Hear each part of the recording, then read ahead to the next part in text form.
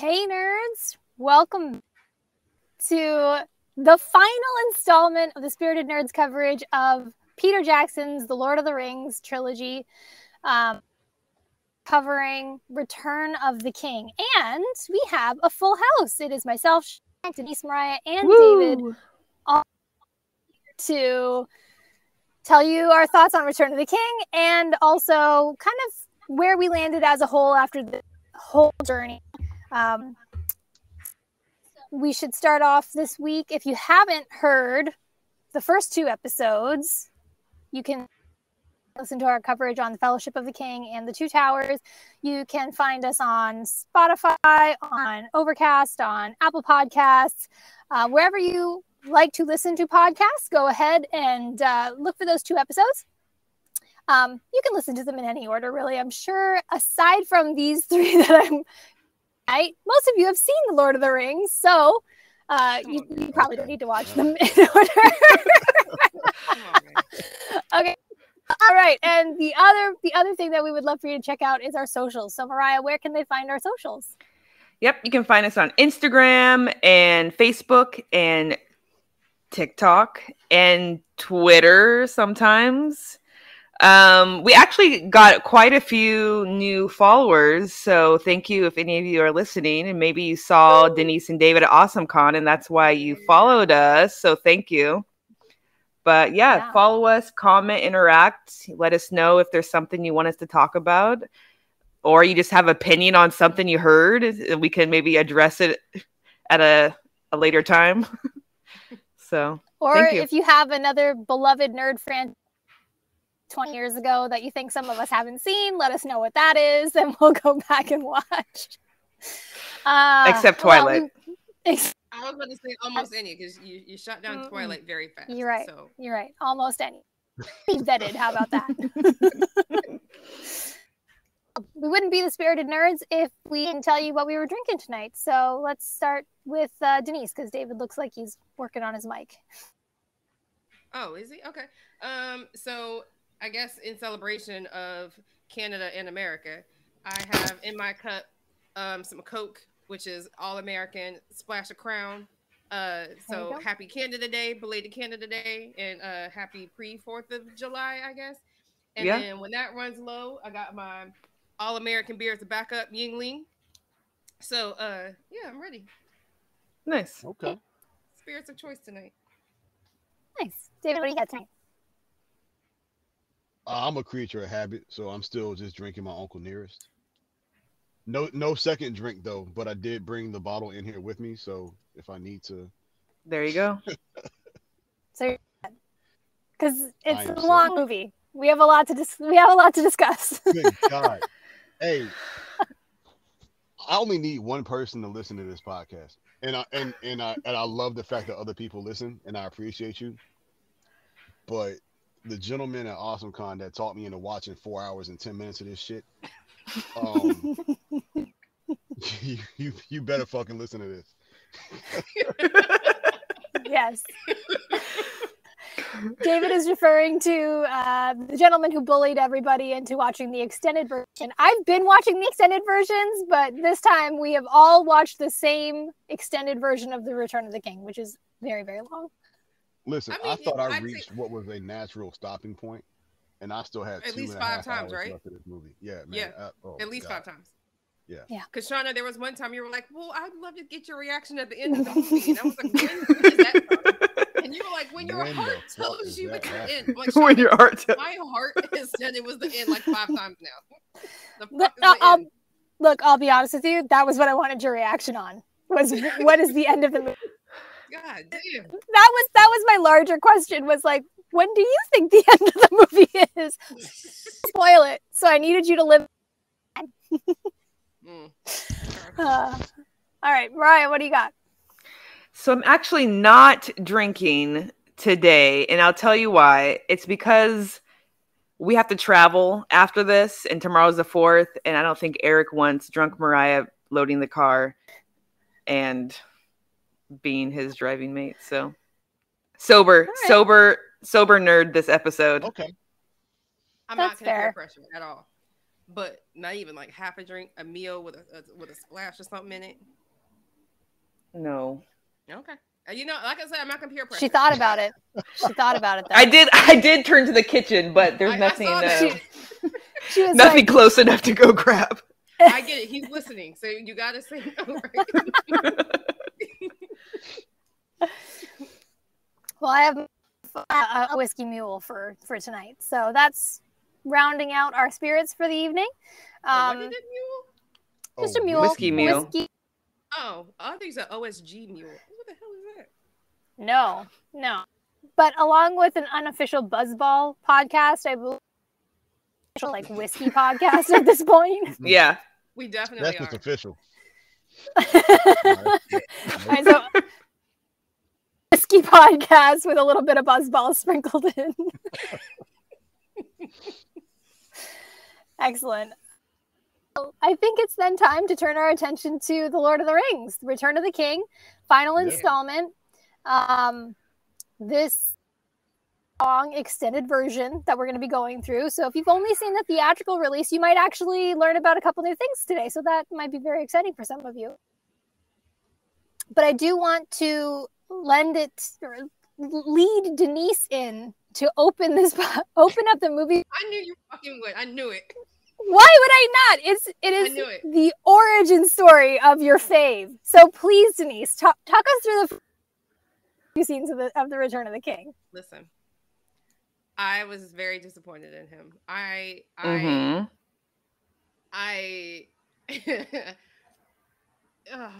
guess so. I found out in reading an article that's his cousin Deagle, which I was like, "What the fuck?" Smeagol. Yeah, I thought it was his brother. Yeah, Deagle and Smeagol. No, they're cousins.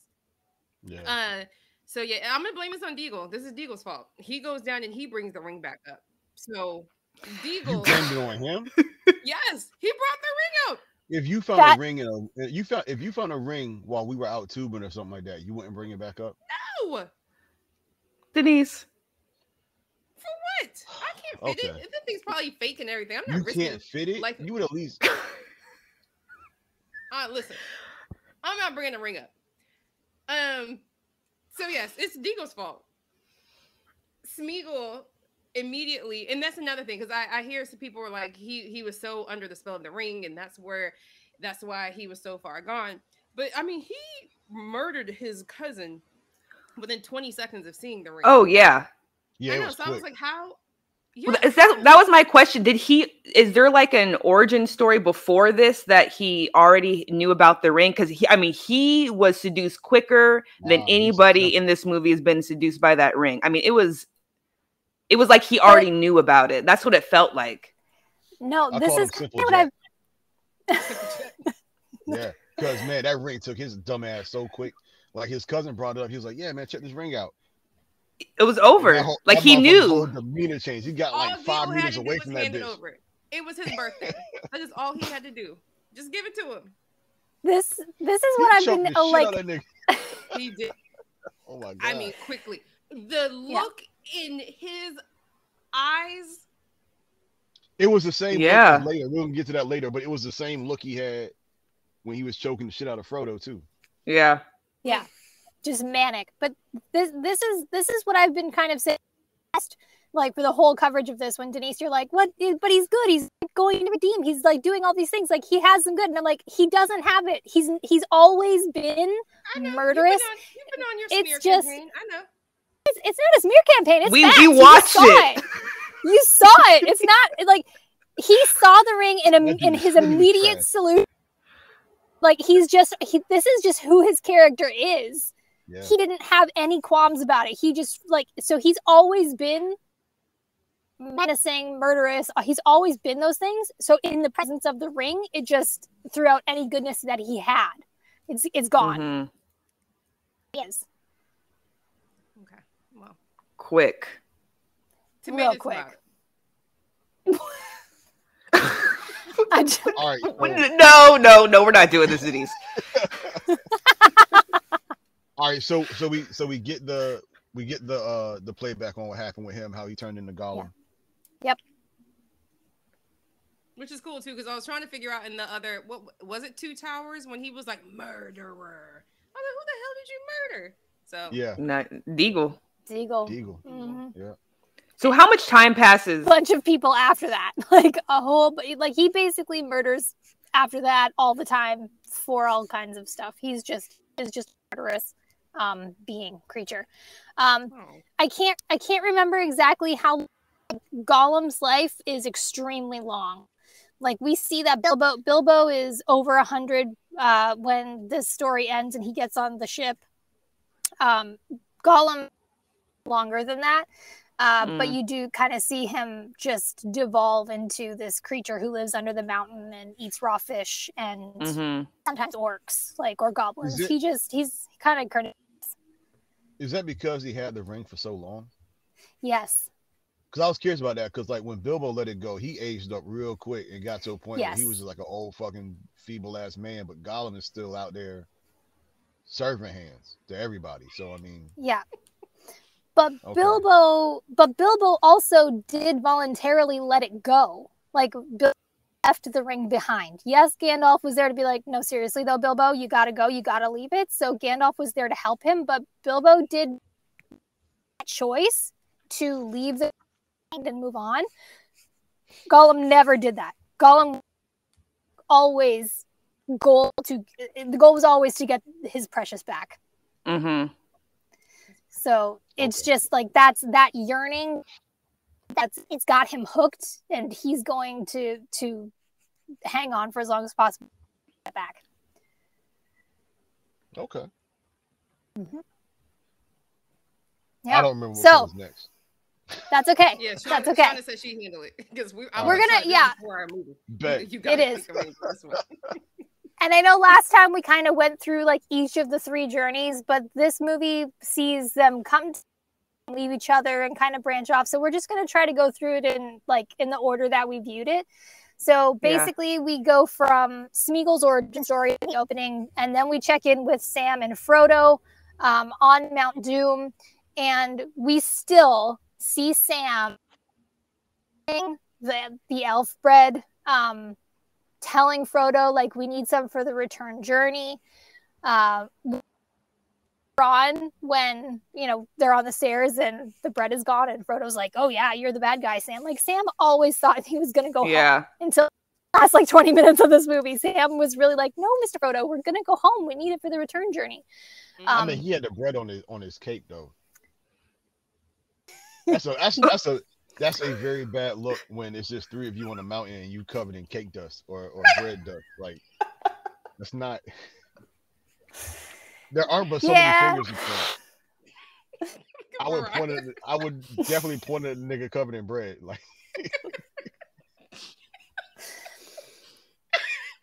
that's a place where I think we can agree to disagree. We agree that Smeagol's evil, but we can agree to disagree that Sam's character would change so quickly. Okay, but no, because like for me, a big part of that whole scene was Frodo and Gollum kind of bonding over their mutual need for that ring. So while Sam was like, "Hey man, let's get there so we can throw this shit off a bridge," Gollum and Frodo were like, "Yo, we love this thing, we want it, it's ours." And the second Sam was like, "Hey man, this shit ain't right. Like, we gotta go so that we can dump this shit so you can get back to normal and we can just go live our fucking lives." Frodo I don't think it was hard for Gollum to convince Frodo that Sam was trying to do something underhanded and take it from him. Yeah. And then, like I said, and then he pops up like, "Oh, all the food's going." This thing is covered. I was like, when he crushed it up and sprinkled it on top. I was like, God damn. Yeah. Well, that's where we are. We're kind of just doing light touch with Sam and Frodo and Gollum here, just checking in with them on their. And then we see, for the first time since the very end of the Fellowship, the first movie, see most of our Fellowship actually back together. We find Merry and Pippin. They are smoking their little hobbit weed, and they are eating ham and having a great time, enjoying the spoils of war at Sauron's keep at Isengard. And Gandalf, Aragorn, Legolas, and Gimli, and Theoden all roll up after their victory at Helm's Deep to figure out what to do with Saruman. So, any thoughts on their reunification? I was about to say, no, they came to a conclusion. Yeah, they came to a deep conclusion. They did. killed the fuck out of that dude. Sure did. It's weird because I mean, with the last movie as violent as it was, I'm still expecting a lower level of violence. That man just straight head first off of the tallest tower ever. They couldn't even let him hit the ground. They put that man through a steel spike on a gate. I don't even know where the gate came from. It felt like the gate was there for him to fall on. No, it was like the water thing. Oh, okay. Right? It was like the water wheel. It was, but there were spikes. Very weird. Why are there spikes here? Yeah. It felt personal. So is this one of the scenes that wasn't in the standard? About to say, so this scene where Sauron the White, the former White Wizard, is like stabbed in the back by Grima Wormtongue, and he falls from his tower and is stabbed and then dies in a very graphic way. It's not in the theatrical release. Because I heard that Christopher Lee, who plays Saruman, was actually really, really mad that he got left out of the movie to the point where he stopped talking to Peter Jackson. Wait, so where does it start and end? Like, where does that see? In The Hobbit, he was like, okay, we're cool again. Because he wasn't talking to them. So happens is it's been a long time since I've seen the theatrical release, but what I do know is I don't think there's the whole exchange with them on the roof necessarily. He rides up, and where I know it picks up is when Pippin picks up the Palantir from the water. That's where the theater piece like picks up again. So he's just like he's. So you don't even know how it gets there. No, you don't. You just at it, like, because you saw him using it in the Two Towers. Yeah. But in the theatrical release, it's just like, oh, it must have just during the chaos of battle, and Pippin sees like a glint of it in the water and gets off the horse and picks it up. So that was a bad cut. That should have been a big omission. Bad choice. Yeah. And so in the something that gets left out of the end of the movie. In the books, when everything is done and the hobbits go back to Hobbiton, there's something that's called the Scourge of the Shire. And so if you remember way back in the Fellowship of the Ring, when Frodo looks in Glenn and he sees like the Shire down and orcs and goblins, and they basically have enslaved the hobbits. It's this whole big thing. It happens at the end of the books.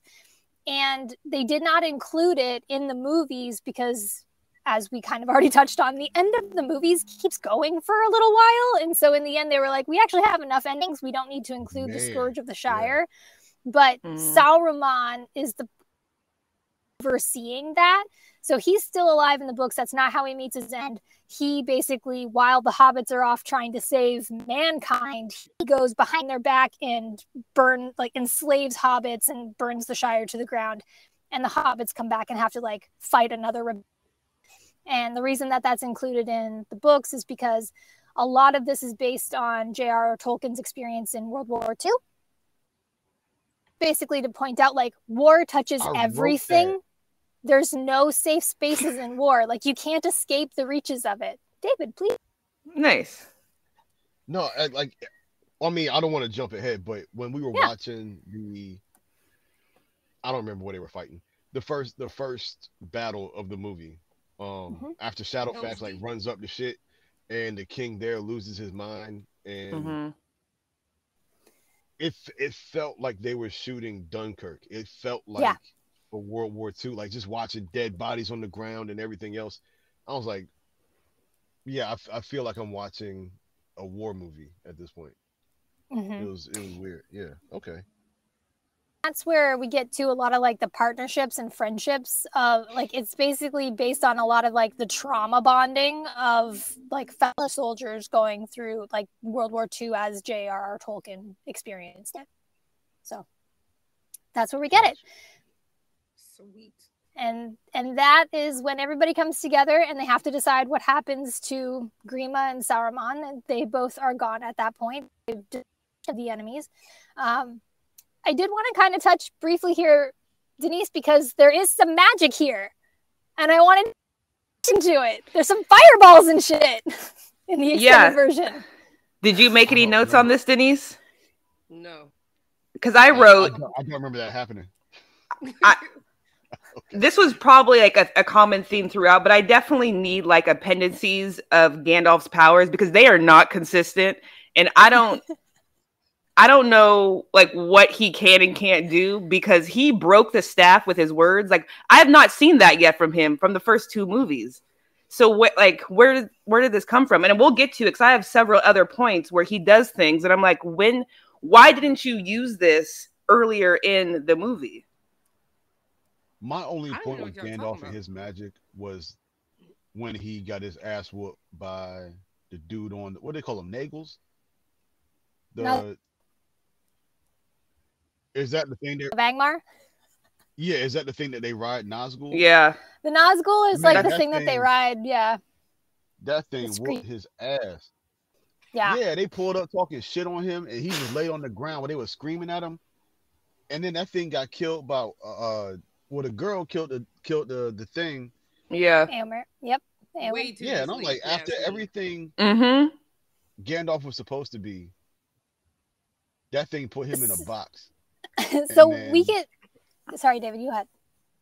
No, I'm just that was my whole point. I don't understand his powers. Is he strong, or they're inconsistent? Than a hobbit and a woman who had never seen battle before, and was like, "Hey, you stick next to me, we'll be okay." And then dudes talking shit like, "Yeah, don't get between the Nazgul and this food," and she's like, "Yeah, whatever," and cuts the thing's head off. I'm like, okay, well, is it difficult or not? Because Gandalf was having all sorts of problems, and he only got to live. Well, I mean, really, mostly he got to live because of Shadowfax. But then some other stuff happened that drew away the dude's attention, so he just flew off. Yeah. That was my whole thing about Gandalf's powers and me not understanding. Yeah. Yeah. We'll come versus the Witch King of Angmar because there's a lot going on there. But yeah, it is a little bit inconsistent how Gandalf uses powers and when but legitimately scared of the Witch King of Angmar, and so that kind of plays into it. Like he is scared of him. He's very like the Witch King is very powerful, and there's very few things. That's one of them. But then I just was curious to see how Denise was going to react to seeing like actual fire. These things happening, and it sounds like she doesn't even remember it. So I guess we can move on. Didn't even make my notes. That's what I'm saying. I don't even remember what scene y'all were talking about. Yeah. So Saruman and Gandalf are going back. I think when they find the spear. You know, when they find the spear, and then like Gandalf and Saruman have like a fire battle, but like actual fireballs are going back and forth like Mario. But it's okay. Yeah, and he falls off into the water wheel. Yeah, I thought he got stabbed and then he fell. I didn't know it was like he did get stabbed, but there was some happening. That maybe you saw that. You know, the only notes that I have from that section are the what is it? The "We Shall Have Peace" monologue, because that shit was hot. And then Legolas, that fucking shot he took to take out Grimtongue, what's his name? Grima. Wormtongue. There we go. The shot from Legolas. Those are the only 2 notes I have from that. Oh. And I told Pippin to put the ball down, but I don't know if that happened then or later. Other than that, it's the next scene. I have some notes about Pippin and that spear too. Yeah. Yeah. Than that, I didn't. I must not have thought anything. What did you call? What's the actual name of it? The glass spear. It's called a palantir, and so the palantirs wasn't too many, but there was like a handful of them. They're from like the very ancient past. Most of them have been lost. But that's how Sauron and Sauron have been communicating, is through these palantirs. So it's just like a communication device. It's not like the ring at all. I mean, because that interaction he had with it was very ring-like, I guess. Because it's a magical artifact. Like it's not like a there's no modern technology involved. It's just a mystical, magical artifact that communication throughout them. So when you see into one, anybody who has a Palantir can see what's happening with all of the others. Like, this is really unsafe. We don't know who has them. We don't know who is in like, we have no clue who's watching us. Can't have this thing just open. And fun fact, now that you guys are all interested in this, we do get a little glimpse of a Palantir in Rings of Power. I died. I was so excited. I was like, oh my god. Okay, Rings of Power over. Sorry, I was very excited. Yeah. Who's the fucking? Was it Mary, the one that kept like trying to sneak a peek at that bitch after the fact? Pippin. It was Pippin. It's always Pippin. That's the ball down. That's why I was yelling at Pippin the whole time. It's always Pippin. Because Pippin is like Hobbit, so he's always the one that's just getting in trouble and fucking shit up. He just doesn't understand. Like, he just doesn't understand the type of danger that he's in, which is actually really sad when him and Mary say goodbye. Like, Mary's like, you fucking idiot. Totally you don't understand it. And Pippin was like, but you're coming with me, no? And Mary was like, God damn it. Like, no, you're such a dummy. There's consequences, man. You got to go. Yeah, that's when you said it was sad. I was like, it's about damn time. He has to man up for his actions. I'm sick of this shit. Okay, maybe I'll because I knew what was in store for Pippin. I was like, you fucking idiot. Like, now you can go and hang out with Denethor? Like, that's sad for me. But anyways, any other thoughts on Pippin and the Palantir? Sounded like nope. No, I'm good there. He got everything he came for with that thing. He really did. Gandalf got fooled. What did they put in place of that thing? Like a rock. Gandalf was sleeping. What is that? They put a rock on. Oh yeah, like something random. Are you the most powerful wizard on the planet or not? What is your with his eyes open? Listen, the one thing that has been consistent throughout these 3 movies is that Gandalf ain't shit. I'm over it. Nah, you was riding for him the last movie. He's like a guide, but then he just an unhelpful guide. No, Gandalf seems just like an unhelpful guide. No, no, she's been anti-Gandalf the whole time since the bridge. All he did was a white cloak, and with Gandalf the White than with Gandalf the Gray. I think there's Gandalf the Gray increasing since the bridge scene. That was the end of Denise and Gandalf. Yeah. All right. These are pretty consistent for me. But so what happens next? So we leave them there. Pippin is fucked shit up. So now Sauron knows that there is. I'll just keep going. So Sauron sees Pippin in the Palantir. Everybody except for Pippin understands the urgency of what happened because now he hasn't told Sauron anything, but Sauron knows that there is a hobbit who has the ring, and so now everybody understands that Sauron thinks that hobbit is Pippin, and so the forces of evil will be coming for Pippin. So Gandalf and Pippin take off to Gondor. The rest of the group try to rally the men of Rohan, or keep them kind of like battle hungry, so that when Gondor calls, the men of Rohan will respond. So they're kind of like trying to warm them up to the idea of going and fighting this battle for the other kingdom. In Theoden's not really hot on the idea, so it takes some massaging. But in the meantime, we pop back over to Sam overhearing Gollum and Smeagol plotting the ultimate murder of and Sam up in Cirith Ungol with Shelob. This is so is this the scene where he calls him a fat hobbit? I mean, he calls him a fat hobbit. I was about to say consistently throughout the movie, yeah, but well, this was like the first. Okay, I don't know. That was the notes I have. He calls him a fat hobbit pretty much all the time. Yeah, he calls him like the fat one. I'll say that my sub note to it was, no way Denise thinks he's good. Why does it keep coming back? And the G in Gollum stands for gaslighting. Listen, my man, he's being used, and we both know that he is a pawn in this game. I feel bad for him, genuinely. Sorry, I cut out for a second. Who's being used? Gollum. Denise is trying to say Gollum is being used here. He is. I'm glad I missed that part. Okay. Sauron is using him. Sauron had him and No. sent him out into the world to get the ring back. He's being used. Shauna, you know it. In your appendices, it has said that. I know it has. You read it? I read it, and I saw a video breakdown on it. Okay. Wait, the video breakdown was based on the book or just somebody's idea? The book.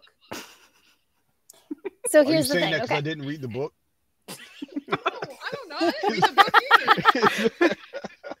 I'm just saying because Mariah, we were talking about the scene when they were on the stairs, and what's his face? Gollum was got caught trying to kill or talk about killing. I can't remember, but he basically was talking about killing him or something, and he was Oh, framing. Frodo, the dumbest motherfucker on earth, man. Sam was like, "Yo, your man just said out loud that he wants to kill you." Yes. That's And what Frodo happened. was like, "Nah, that's not. He wouldn't do that." And so I'm going to address Denise's point. Although first I think there's an echo, Yeah, there is. or maybe echo cancellation. I can't now because we're recording. So Oh, yeah. okay. Oh, hold on, let me try it. Yeah, no, I can't do it. Oh, that's a bummer. That's okay. So what Denise is trying to is You want to come out and come back in because this is gonna be a pain in the ass for me to take out. Everybody. Denise, you should be able to do the noise canceling since you're the host. Yeah, I'm about to say we would literally have to stop recording for me to turn the echo cancellation back on. oh right. I don't even see David in here. How do I do it? I don't know. Oh, there it goes. Hold on. Sorry to the people watching us on live stream YouTube. Oh, We'll be back in a moment. Are we live right now? God damn it, man. No, I can't change it. So I guess I just gotta figure out a way to do it in editing. Okay. Oh no. Like pause the recording and then come back in. Yeah, let's just do that. How you do that? I don't know. Well, I mean, basically, we would have to stop the recording Just and then stop come it back and in the start it room. again. Yeah. Mariah, will that mess anything up for you? No, Okay. So stop and then come back in. Yeah, you would just have like